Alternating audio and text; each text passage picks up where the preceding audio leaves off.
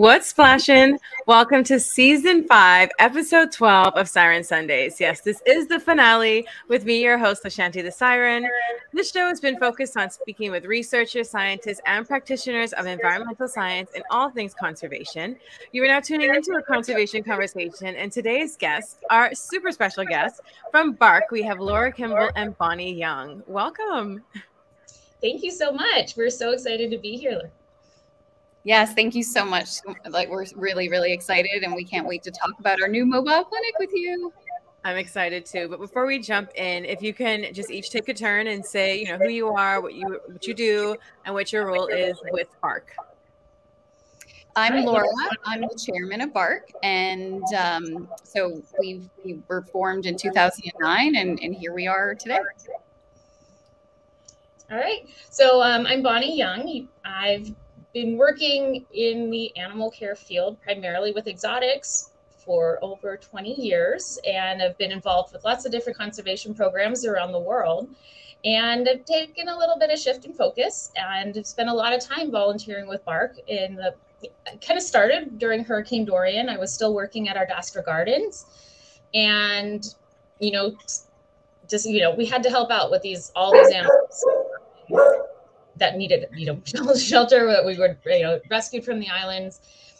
And, then as I kind of changed my focus on what I was doing, I started spending a lot more time volunteering with BAARK. And it's just such an amazing organization.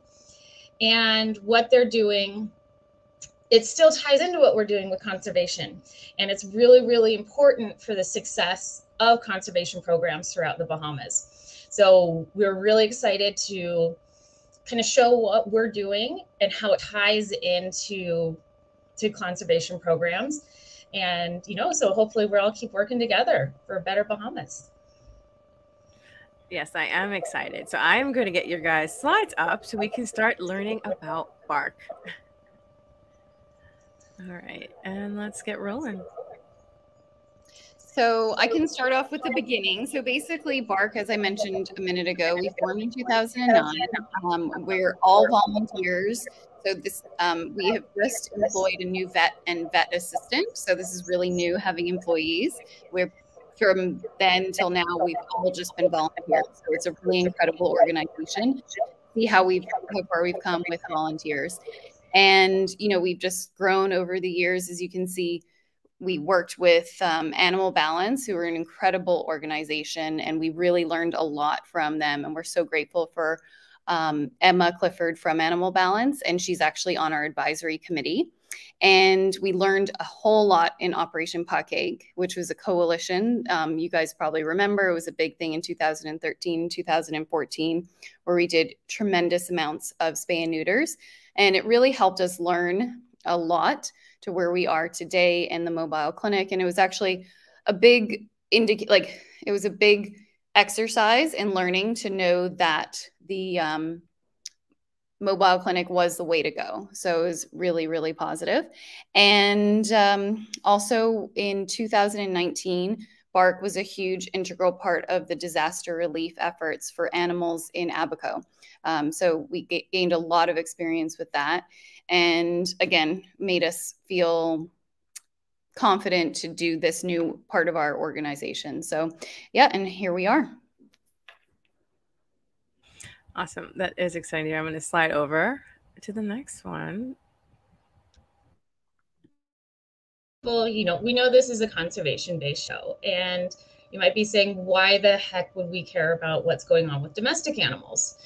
And it is actually really important for the future of successful conservation programs, because our domestic animals, the ones that we have as our pets, and the ones that end up out on the streets or in the neighborhoods or are loosely owned, really have a huge impact on our environment. And how we manage that, what we do is, and how we manage our animals is going to, impact what happens to our environment as a whole. And if we are responsible pet owners, and if we manage our wild populations, when we're talking about trying to save species, we look at predator-prey relationships, we look at the habitats and environments as a whole, and these are part of that.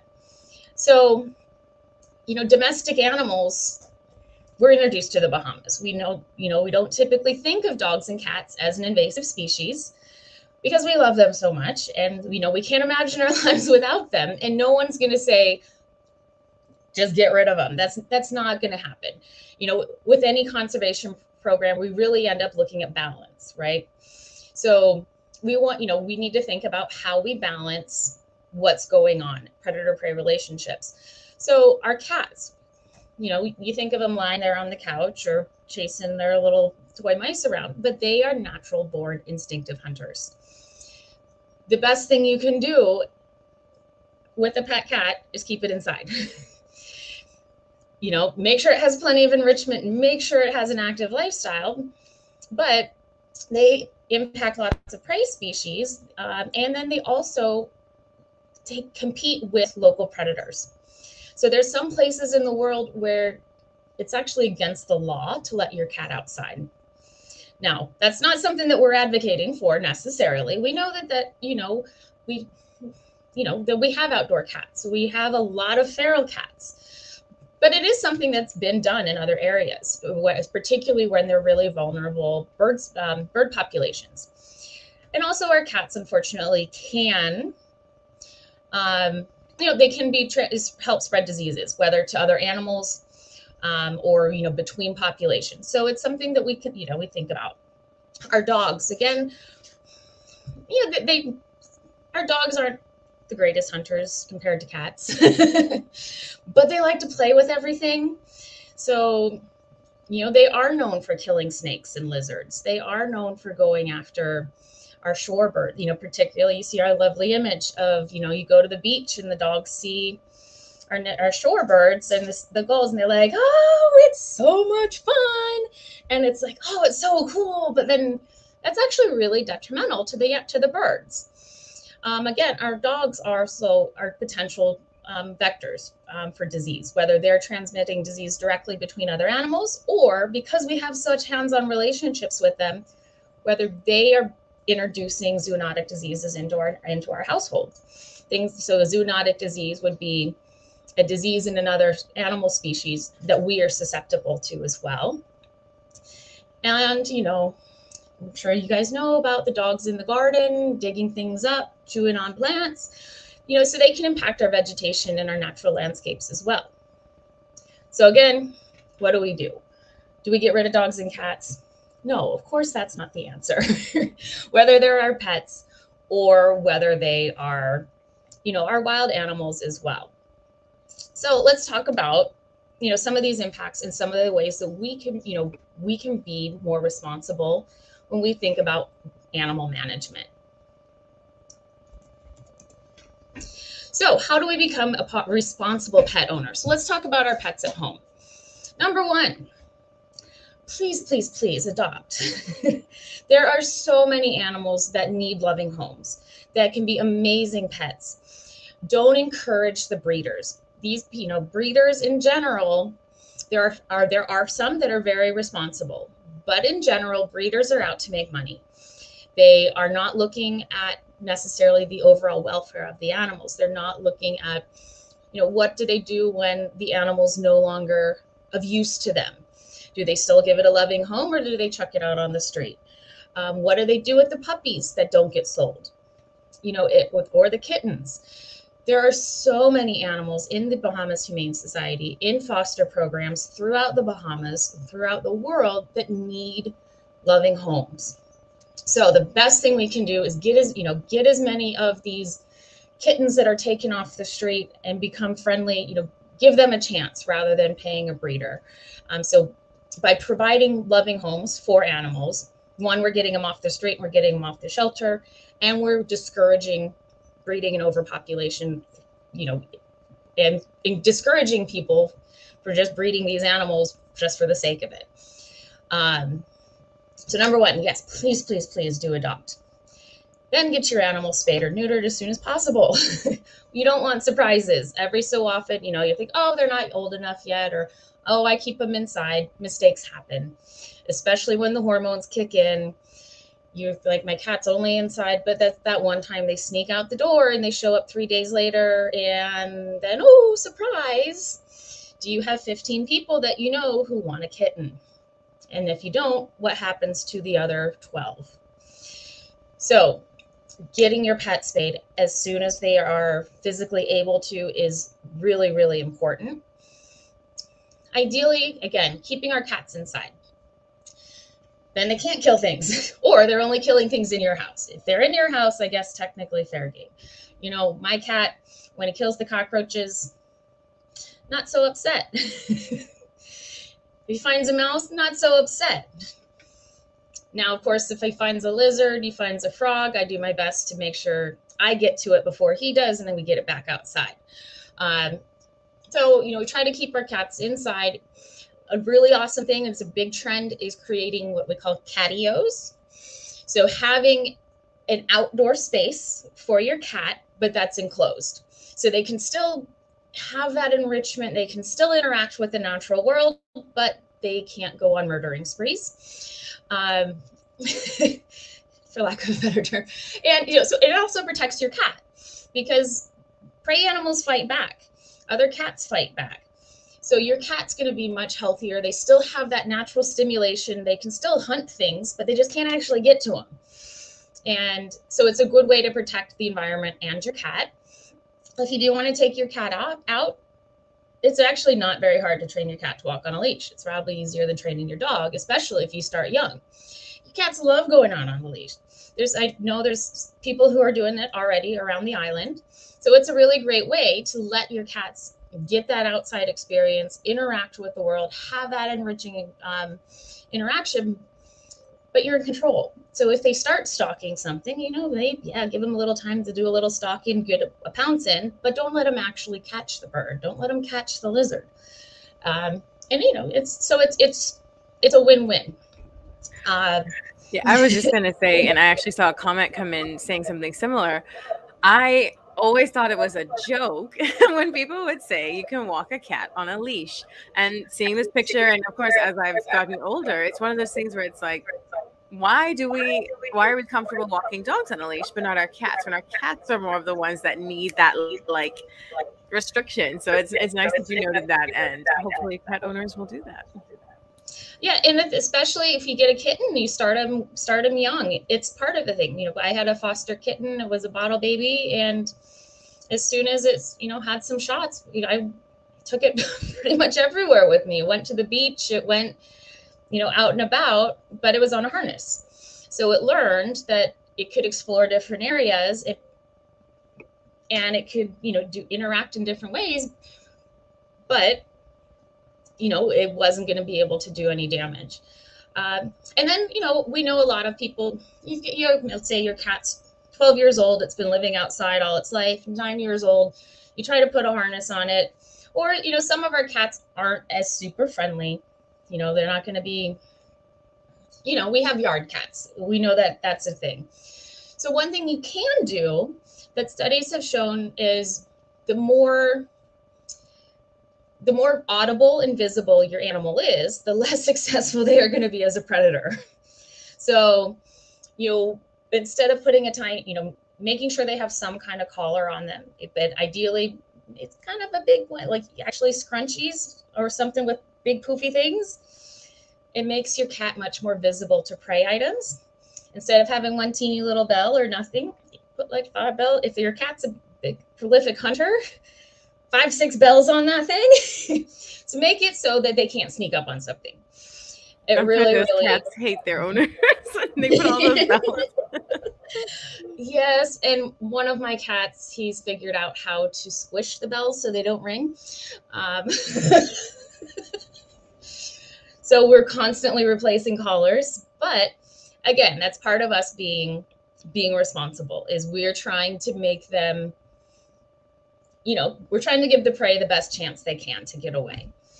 And of course, vaccinating our animals, making sure that they are protected. It's for the welfare of your cat, but it also helps them from spreading diseases amongst their population and to other animals as well. Toxoplasmosis in particular is one that we hear about with cats. And it has not here so much in the Bahamas, but there are a lot of mammalian species that are highly, highly susceptible to toxoplasmosis. That, again, our cats are carriers. It doesn't make them sick, but they can pass it along. Different parasites. So see your veterinarian regularly. Make sure you're doing preventative parasite treatments on a monthly basis. Keep your cats vaccinated and healthy. That's going to help that spread of disease. And by having a healthy population, that's going to help protect other animals and wildlife as well. So those are some of our tips that we would encourage people as cat owners to really follow. And of course, we have some recommendations for our dog owners as well. A lot of them are going to be similar. Once again, with our dogs, don't adopt or don't buy, please, please, please. We need you to adopt those dogs. We know there's so many animals that are just fantastic dogs that need homes. And people say, oh, well, we'll just get them on the airlift. You know, there's places that need dogs. They need dogs in the shelters. So I'll just take, you know, I'll let my dog have puppies and it'll get sent out to Canada where they need them. We have more than enough. We have more than we can handle going on these airlifts. The Humane Society is like over 3 times its capacity, almost 4 times its capacity. If there was no breeding of any dogs on this island for a full year, we would still have way more animals than our island can handle. So no, we don't need to breed any animals. We don't want to encourage the breeding of dogs. So please adopt. And once again, spay and neuter. Make sure we're not having any unplanned puppies. Again, you know, a litter might be 2. It might be 11 or 12. That's a lot of animals. And again, do you have 12 people that you know are going to want one of your puppies if your dog has one? And if you don't, what's going to happen? Dumping things at the Humane Society just is not a sustainable solution. Sending animals out of the country is not a sustainable solution. It's so expensive. And it's not solving the problem. It's actually almost facilitating the problem. And we don't want that. So what can we do about making sure our dogs interact with our wildlife safely? Ideally, dogs should be in an enclosed yard. One, it protects your animal. We want to keep your animal nice and safe. But now they have their space. And animals do learn, okay, there's a predator here. And they might not visit as much, but it protects those animals. They have a way to get, you know, they have your dog has a barrier. So the birds have a place to get away from the dog. The lizards have a place where they're safe. The snakes have a place where they're safe as well. So whenever possible, make sure you have an enclosed yard for your dog. Or if you're taking your dog out of your personal property, make sure they're on a leash. Again, dogs are so easy to leash train. They love going for walks. They love exploring. But do it responsibly. You make sure that they're not just chasing the other animals across the road. You know, one, it's going to keep them safe. They're not less likely to get hit by a car. And it protects the other animals in your neighborhood. We had, you know, when I was working at Ardastra, we had one of our lizards was named Pego. She's a green iguana. And she was somebody's pet, and the neighbor's dog got into their yard and attacked the iguana. Now, we won't go into the fact that the iguana shouldn't have been there in the first place. We could say it was a rabbit. We could say it was someone else's pet or some other type of animal, but the owner of the dog didn't have their dog under control. It got into it. It wasn't, you know, in their own space. It got into a neighbor's space and severely injured this animal. This animal lost lost a foot, lost multiple toes, has, you know, some major scar, you know, has residual health impacts 12 years later. These guys live a long time. And that's something that completely could have been avoided if the dog was on a leash. So again, not the greatest example because a green iguana really isn't something that we should be having as a pet here, since they are another invasive species. But again, if that was your pet rabbit, if that was your cat, if that was another dog, if that was your child, that would be a big deal. So we do need to be responsible. If we're taking our dog off of our property, we need to be in control of that animal at all times. And I do want to add, and a good comment from my lovely veterinarian, Dr. Delancey, it's also important to license your dogs annually. And I think a lot of people don't realize you actually need to be licensing your dogs. So as a friendly reminder for all pet owners, license your dogs annually. Absolutely. It's, it's the law, it's the requirement. We'll mention that also with our vaccine when we talk about the vet side of things. And then also clean up after your dog. When you take your dog out for a walk, if you leave their feces lying there, that's going to be a really easy way for diseases to spread. If your dog has worms, then someone else walks by, they track that in their house, or another animal comes by and they, it's really important in terms of health and sanitization. So we know dogs can spread diseases. They are vectors. They can also transmit things directly to us or to other animals, but we can do a huge amount of mitigation with that by just properly disposing of our animals' excrement. Just like, we're not going and, leaving some boo-boo in the bush. You don't want to let your dog do that either.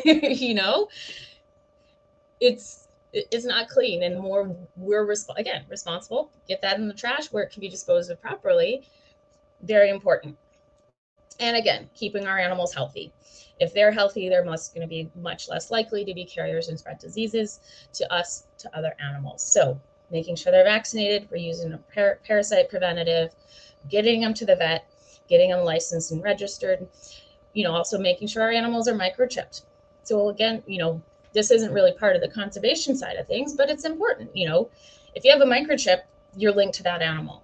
And if they end up in the shelter, oh, this one's microchipped, we can figure out who, you're more likely to get your animal back. So it's super important with all of our pets that we really give them that protection. So what about all of the strays? We know we see the packs of pot cakes, you see the wild pot cats dashing through the bushes. This is one of the reasons that we really want to reduce the number of unplanned animals throughout the islands. In the United States, they're estimating that about 2.4 billion birds are killed by cats every year. Now, coming up with this data is very, very tricky. There's lots of different studies. There's different degrees of rigor that have been done and whatnot. So this data is taken from a large number of studies around the world and kind of extrapolated. That's why we have this nice bell curve. So with the projections from several hundred different studies, kind of came up with this median estimate of at least about 2.5 billion birds are killed by cats on an annual basis. That's a lot. That adds up. If you think an individual cat, in general, it's estimated that, and again, this is not your house cat that never leaves. It's not one that you're managing properly. You're not you being a responsible pet owner, but it's your wild cat that never comes in. It's the cats roaming your neighborhood. On average, cats kill 1 to 1.5 birds a week. I go, that's not so bad, right? One bird. I felt like it was going to be more. I feel like I've seen cats are very vicious. Well, that's global, like it's kind of a global average. Some don't have a lot of birds to prey on. Others have a lot of other food sources. So when you average that all out, and you say, oh, that's not a big deal. Who cares if we lose 1 bird a week? Birds probably die more frequently. But when we look at that total for the year, so now we're looking at 50 to 75 birds a year. Okay, that's a bigger number, but you have 10 cats in your neighborhood. So now that's 500 to 750 birds just on your street. Then we expand that, now we've got 1,000 cats in one section of the island. So we're looking at 50,000 to 75,000 birds in a year from 1,000 cats. Those numbers grow very, very quickly. So again, if there's lots of rats about, maybe they're not going after as many birds. But just anecdotally speaking with a local community in Andros, they're talking about that pretty much the cat's population has grown so large that they've pretty much eradicated the rats. Whoa, yes, amazing. We've gotten rid of an invasive species. But now those wild cats need another food source. And they noted a significant decline in their bird population in the last 2 years. Just, again, not a formal study. This is just their personal observations. And there's nothing restricting the breeding of those cats. So that's where these spay and neuter programs are so important. If we're losing 50 birds a year, that's not a big deal. But if that one cat we'll go into the kind of the data of how frequently these animals reproduce, those populations can grow exponentially very, very quickly. So yeah, this last slide is always about the number. So we see like our little small gray curve is the number of birds killed by cats in a year. And in the US, they're estimating 12.3 billion rodents are killed by cats in a year, or mammals, not just rodents, mammals. So again, if they're invasive species, we're like, yeah, that's a great thing. But when they're endangered key largo wood rats, they're endangered cotton mice, they're different types of gerbils and juvenile rabbits and, you know, native species, we don't necessarily think that's such a great thing. So, and I do want to interject, even like the endemic Hutia that we have that I think is now Threadodastra. I'm pretty sure in Mayaguana I visited, they believe that, you know, they have so many feral cats that's why they don't see the Hutia anymore. They're like, you will literally be driving down the street and you'll see cats coming out of the bush. Like, and I was like, wow, this is a lot.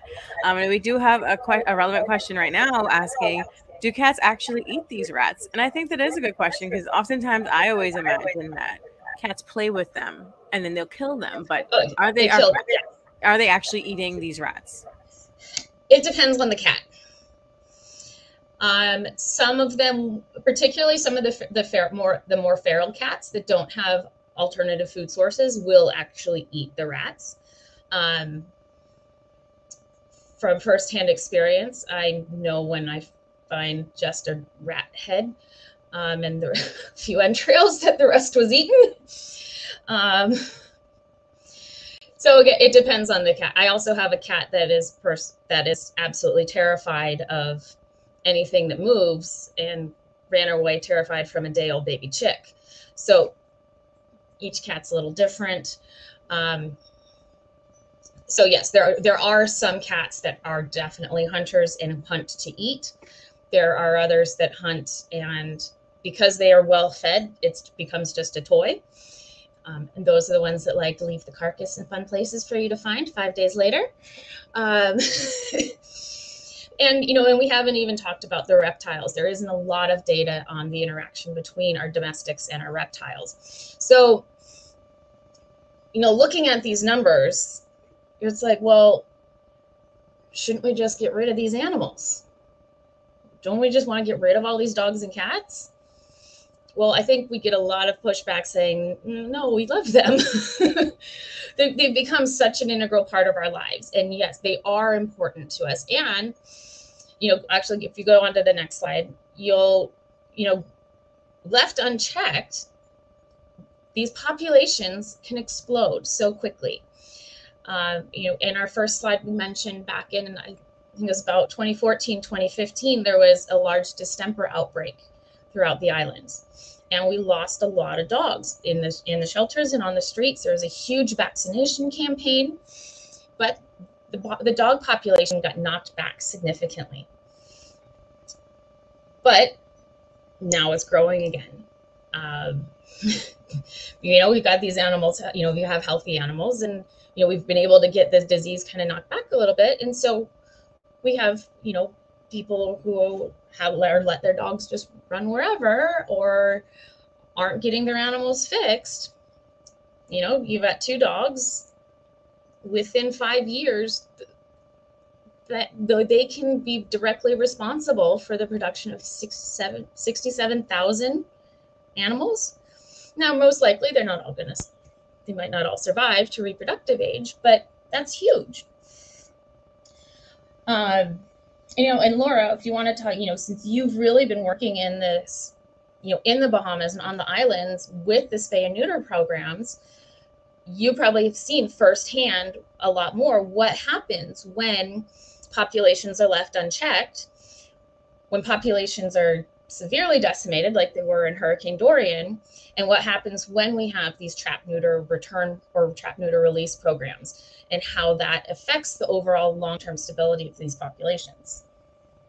Yeah, I can comment to that. So, I mean, of course, people, there have been the situation. So as you were talking, Bonnie, earlier, oh, well, why don't we just remove the cats? There was an example of a popular golf course that they had like cats that had been spayed and neutered, and they were maintained and whatnot, and somebody came in and decided to remove them. Well, unfortunately, when rats started running through, they decided that, oh, maybe it's not so bad to have the cats around the golf course, and the cats came back.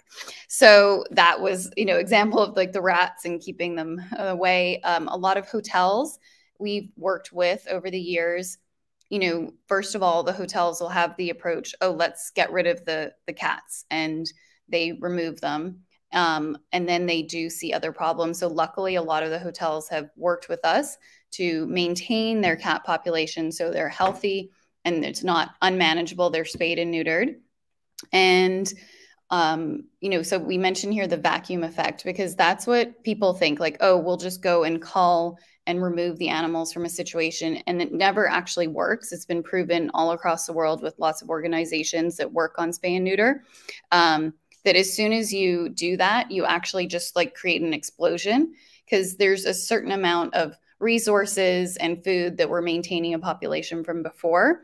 And so, you're never going to remove them all. You can never get 100%. And whoever's left, it's just going to explode. And we saw that firsthand with Dorian, like Bonnie mentioned. We were in there, it was September. We had our first responders on the ground, rescuing whatnot. And they were in there about a month to 6 weeks. We were already seeing the surviving animals were pregnant and explode, like they were just starting to give birth so quickly. Yeah, because that's just like nature taking care of itself. So then we went in through November and December. We did quite a lot of spay, and we did every Sunday. We were flying up there, I think it was, and we spayed and neutered about 200 plus on day clinics. So it was really good, but it was interesting for us to see what we'd read about the vacuum effect firsthand and how it really, really happened. So that is why BAARK just believes so fully in responsible pet ownership, spay and neuter, and just getting the population under a managed, number, and just educating people about spaying and neutering their pets so that we can have a healthy animal population. And so just curious before we move on, and hopefully I'm not jumping ahead. So you guys capture the stray animals, neuter them, and then return them where you found them. Yeah. That's the thing. Whenever we're working with dogs and cats, they have a food source. We would never take an emaciated, sick, like dying looking dog and take it off the street. One, it's not healthy enough for surgery. But, of course, if it's in a really bad way, we would figure out what to do with it at that point. If it's too sick, and suffering, humane euthanasia, or if we can, we've had some amazing rescue cases where we think that they're on, they really are on death's door, and they come back and they're beautiful, beautiful dogs, and, mostly dogs.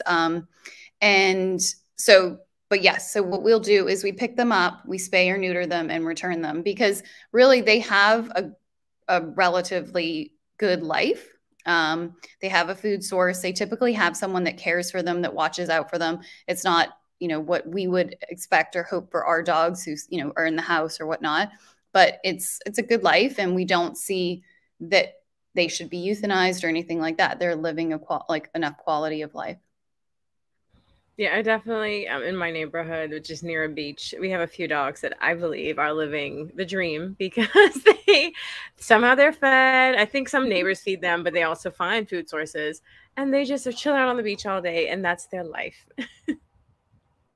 No, absolutely. And and it's also really nice. We have a couple volunteers that are out there in the community, and, you when I'm with them too, it's like you stop and there's people don't have necessarily that much either, but they really love these animals. And, you know, the dog's there hanging out with them on the corner or by the basketball court or whatever it is. And, you know, it's a companionship. So, you know, we're there to help protect that and also help that dog, because spaying and neutering, it allows them to be healthier. Because, you know, when a mummy dog or female dog is giving birth every 6 months, it's just so depleting to her. But if she's spayed and then she doesn't have to worry about taking care of her babies, she can live a really healthy, you know, good life.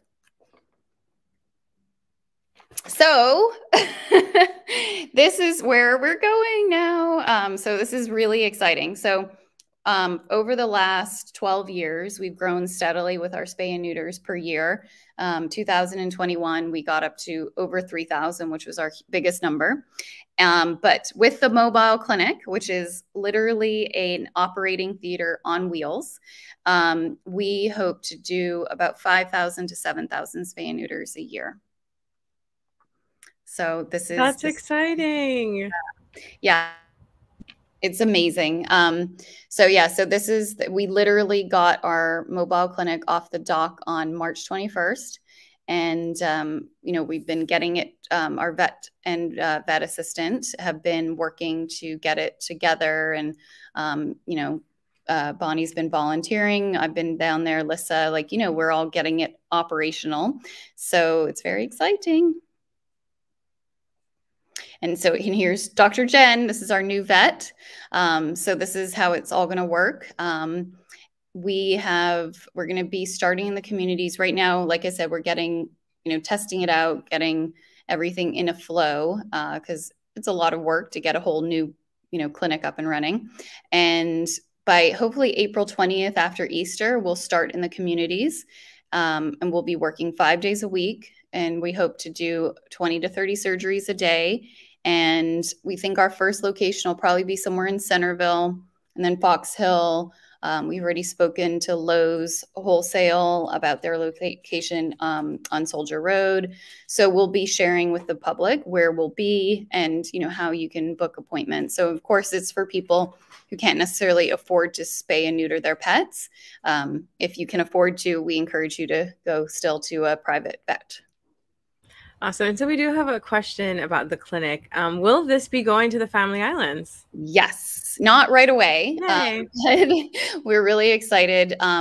We anticipate, we did a lot of work in Eleuthera in 2021.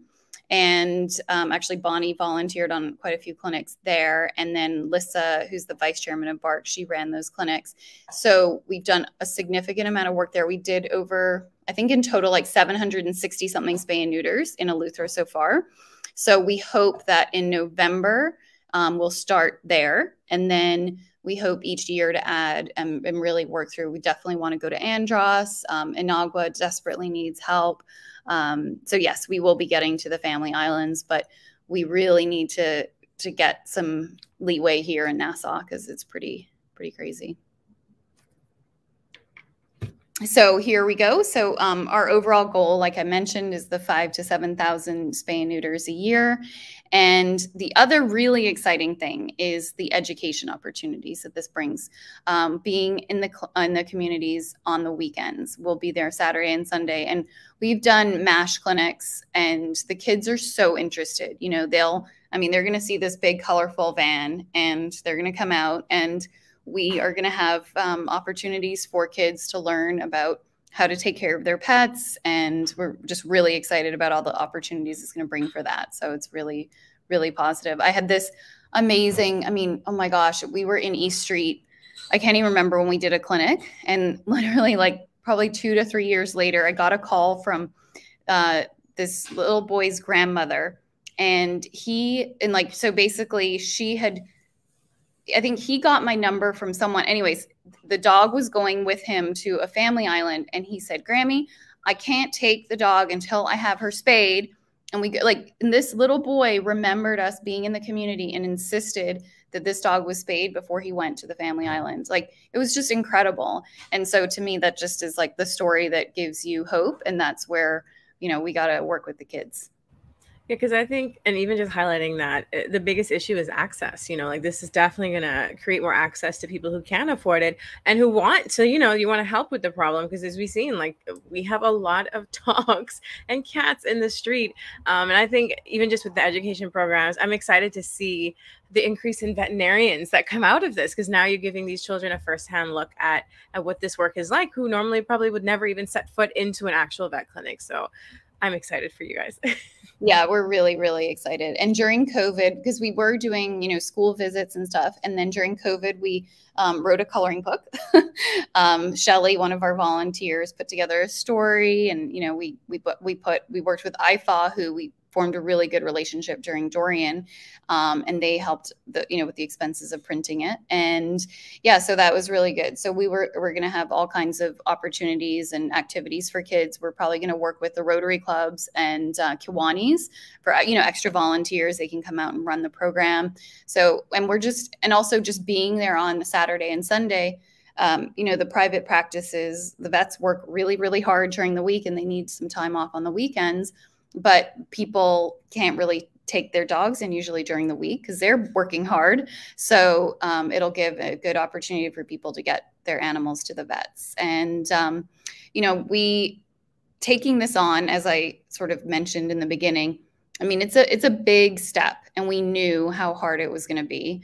It's not easy, but with all of our experience through Operation Puckache and, because we're basically taking our operating budget of maybe $200,000 up to, we're anticipating close to $700,000 operating expenses. I mean, it's a learning curve, of course, but it's a big thing. And we're also, we're volunteers, but we're taking on staff and the responsibility. So it's a big step, but we felt confident with everything we've learned that we can do it. And we've made amazing connections, and we work closely with the Humane Society and other organizations. So I think it's the right time, and it's just, I guess, sort of, we felt that it was amazing when the Ron Ulrich called, or when we were sitting and talking, and he says, "Okay, what will it take to make a huge change?" And he said, "I will buy this mobile clinic." We were like, "Okay, we're ready. Let's do it." Lovely. Mm-hmm. So this is basically our 5-year plan. It's basically, here we are bringing in the mobile clinic. It's a learning curve. And then over the next few years, we're just going to grow. And we hope within 5 years to really see a different Bahamas. And, our goal is to see the Humane Society a couple days ago had to close surrenders because there's no space for them. They're over, I think Fiona said 500, I don't know, Bonnie might remember, like over 500, close to 600 animals. And really their capacity should be like 250 animals. So, yeah, there's just too many. So please spay and neuter your pets. So, and then this is where I feel I'm the efficient person. I'm all about like, how do you, and when BAARK started, we started to lobby the government pound. And when we're, meeting with everybody, and it was like, and most people don't even remember this because it was in 2009, and it was the end of the road. And I'm like, what are we doing here? Like, this isn't the root of the problem. And we're so passionate about spay and neuter. And Bonnie was mentioning the airlifts, which are not sustainable. I mean, people just don't, it takes those volunteers, because it's mostly volunteers that make those flights happen, because the staff at the Humane Society are working, drowning, trying to keep just the daily care of the animals. And the organization and what it takes to prepare each animal, because when you send those animals off, they have requirements. They have to be heartworm negative. They have to be spayed. They have to be this. They have to be that. And they have all of these requirements. And so sometimes it's 2 months of treatment. It's just insane amounts of work. And then let alone the cost of the flight, which is like $35,000 for the plane. So each animal, you're looking at a cost of like one puppy when you rescue that puppy, and the shots and the time and the food and the vet care and everything is thousands of dollars. Whereas you spay and neuter one dog or cat, and, it's less than $100 depending. But, even if you use that as $100 is an easy figure.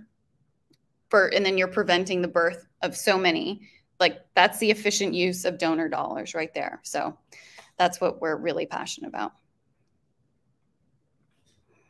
So Bonnie can jump in. So, you know, so like we said, we're not saying, you know, we don't want to get rid of the dogs and cats. We love our dogs and cats. We encourage people to have dogs and cats, be responsible pet owners, and help us be part of the solution. You know, we need to stop. We don't like seeing animals that are suffering out on the street. We don't like, knowing that there's large quantities of animals that are potentially having negative impacts in our neighborhoods. But again, it's not humane to just go out there. We never would encourage anyone to just like, oh, well, let's just go get rid of that.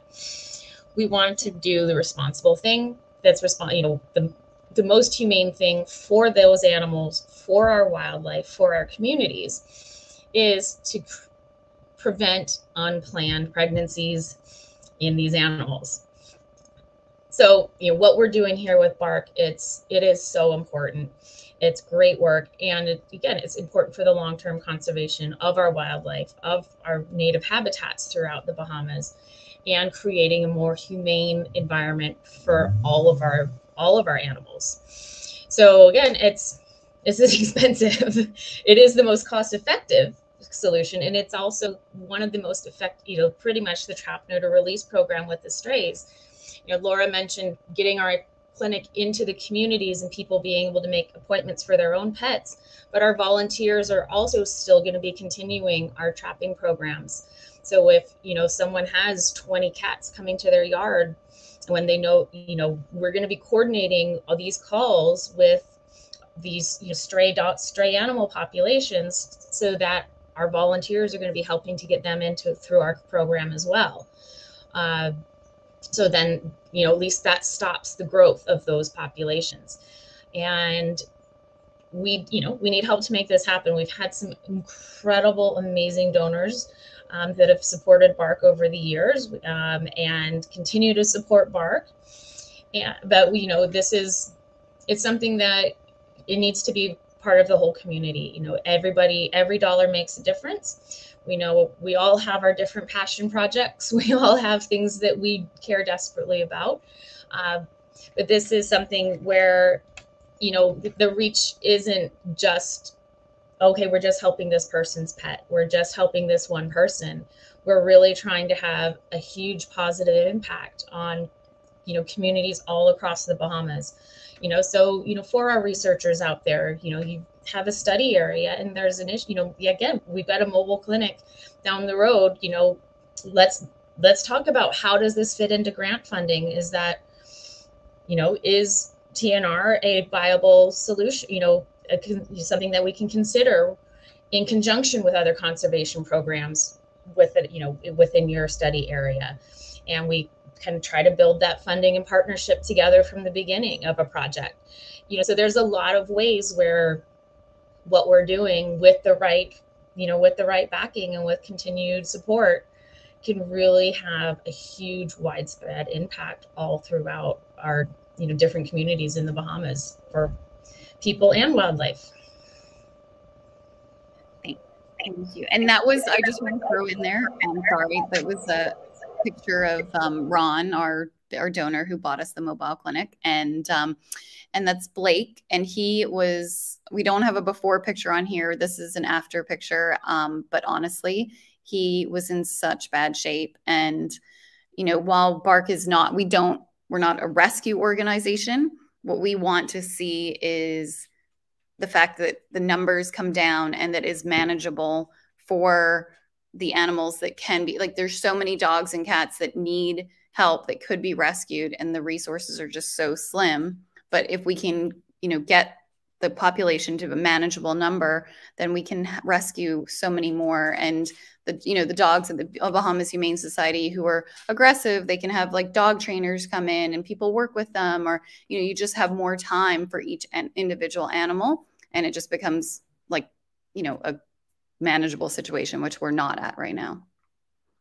I do love the idea that you can get trainers in to help with those aggressive animals, because I personally know a handful of trainers who I'm sure can volunteer their time to do this, because that is true. Some of the things that make these animals unadoptable are because they are aggressive when really they're just not conditioned. They're very scared of humans, and no one has shown them love, and they don't even know how to receive that. So that is amazing. I hope anyone watching who knows trainers, like, consider asking them to reach out to the Humane Society and talk about training some of these animals that are considered aggressive and unadoptable. Because I believe, unlike humans, I feel like, yes, we're all good intentioned. I believe every dog is purely good, and they do not want to hurt people. It's just they had a hard upbringing. Yeah, absolutely. I mean, and honestly, if anybody listening to this, if they want to go and help at the Humane Society, just like the enrichment factor, right? The staff are so, I mean, all they can do is to get through and clean the cages. And so people don't get to spend a lot of time with these animals. So even if you went for an hour to spend time with 2 dogs, like half an hour with each dog, that's going to make a massive difference in these animals' lives. So, yeah. So yeah, we're definitely still looking for funding to help make sure our programs are going to be long-term and sustainable. We have lots of different donor opportunities. We kind of have our Stop the Suffering campaign going on, of course. So this will be directly funding what we're doing with the mobile clinic, making sure we are able to get out in the communities, funding our education programs. And we've talked about the Humane Society quite a bit in partnership. And one of the things that part of our education program is teaching people about the resources that they already have within their community, where they are, how they can access them, but then also giving back a little bit. We have activities where the kids will be able to take some things home for their own animals that they can make to give their animals a more enriching experience. But then they can also make these things for the animals at the Humane Society. So trying to create a more enriching experience in making these animals more adoptable. So again, any funding we get that goes directly towards these programs. So whether it's a service organization committing to doing, one Saturday a quarter with working in the education programs, or an individual donor who wants to support a specific piece of equipment or a certain number of days of surgery or whatnot. All of that is so important for making sure that this program is going to be as successful as we know that it can be.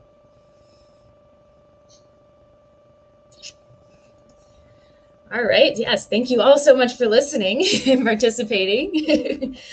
As you can see, we are just so excited with, what this mobile clinic means for animals in the Bahamas. And like you said, it's not just the dogs and cats that are going to benefit from this. It's going to be, it's going to have a widespread lasting impact, and especially with the education side on, just how, hopefully, how people view animal welfare and interacting with animals. And, it's going to be just such a great supplement to the work that's being done by the National Trust with your education programs, by our Dasher Gardens, by Brief, by having these different ways to connect with different types of animals. We're just going to be growing generations of people who really, understand the importance of animal welfare and healthy environments. And it all ties together. Definitely. Awesome. Thank you guys so much. But before we go and in closing, I do have just a quick question for you both to answer, one or the other. Just so if viewers want to get involved, what is the best way to contact you guys? Well, so on the BAARK website, we do have sort of like get involved kind of page, and you can send a, contact me, contact us form. If you're specifically interested in getting involved with the mobile clinic and being one of our volunteers, we are going to have limited numbers of volunteers that are going to be hands-on, helping the vet staff. You're not in doing surgeries. Don't want to put that. That's not going to happen. The vet will be doing their surgeries, but assisting and supporting the vet team, whether assisting with overseeing our recovery process or patient intake. We have quite a few ways that people can support the whole process directly. Or if you're interested in assisting with the education programs, or interested in, as a community organization, kind of coming in and helping put on one of the education programs on weekends. Again, we have it all kind of scripted out for you. So yeah, you can email me directly. So it's bonnie@barkbahamas.org. And we will, right now, again, we're taking things slow. We're making sure that the staff is able to, flow, and all the equipment's working the way it's supposed to, and kind of figuring out the general process of how things are going to work before we start adding people into the mix. But we are in the process. We definitely want to get the community involved. We want volunteers in there helping us. We're looking at, especially any students who are interested in veterinary medicine as a career, or working with animals as a career, having opportunities for one-on-one direct learning. We're already talking with Ardastra Gardens and Broadreach, which runs a experiential learning introductory vet medicine program, about how we can help rotate their students through the mobile clinic so they can see hands-on how it works and what's going on. So we 100% support the whole hands-on learning and experiential learning side of things. So again, send me an email if you're interested in getting involved. So you can go to the BAARK website, barkbahamas.com, or email me directly, bonnie@barkbahamas.org. Awesome. And so just a final question for you guys. If you can give a bit of inspiration or just final thoughts for our viewers, what would it be? I'll let Laura go first. Oh boy, on the spot. I guess, what is the Mahatma Gandhi's quote? The greatness of a nation can be judged, and its moral progress can be judged on the way it treats its animals. And I think that a lot of people always are like, oh, you guys are doing all this for the animals and whatnot. And, when kids learn to be compassionate towards animals, and that carries on into just when they grow up, so it's not just, yes, I love dogs and cats so much. I want to help them all. But for those people who don't see that, and they don't really understand why we put so much time, it's so much bigger than that. And I just think it's all about being compassionate and taking care of each other. It's about making this country a lot better. And also too, so many tourists that come, they really care about the way a country takes care of its animals. And if we can be seen as ahead of other nations and other, that it's an attraction, wait, wow, the Bahamas is so conscious about its animals. I think that can only benefit us. So I don't know. I guess that's my little piece. No, that was great. That was actually really great. Because, and just to take a spin, I know a lot of times people say that the way you can tell that someone's going to be a serial killer is the way they treat animals, right? Because they'll start off by killing animals. So guys, let's be compassionate. And Bonnie, your final thoughts? This place, this is such an amazing place. Having grown up in the United States and coming to the Bahamas as an adult to work, we have a really unique opportunity here living on the island. I've been really interested in island biogeography and studying, island populations and conservation and speciation events on islands for a really long time. We have a really, really awesome, unique opportunity where we actually live in a place where we can create effective change in a small amount of time. A program like ours, we are going to see the impacts in the next 5 years, for sure, in the next 10 years. Trying to do a program like this in the United States, it would just be, there are already so many programs like this in the United States, but it's just so huge. And there's, places aren't contained. Animals can, are going all over the place and crossing borders and whatnot. So the impact, it's still there, but it's not as visible. Whereas I feel like we have this really unique, amazing place that we live in where what we do is going to have a greater impact in a shorter amount of time. And we can see how amazing that's going to be. So to everyone out there, be the change you want to see. If you're not happy with something, do something about it. And you know what? Someone else might see you doing it, or talk about what you're doing, share your experience, and you're going to find the other like-minded people. And now there's 5 of you, and your impact's going to, it's not just going to be 5-fold. It's probably going to be 10-fold when you're working together. So yeah, take your passions and run with them, and let's all work together and make this, the Bahamas even more amazing than it already is. Better.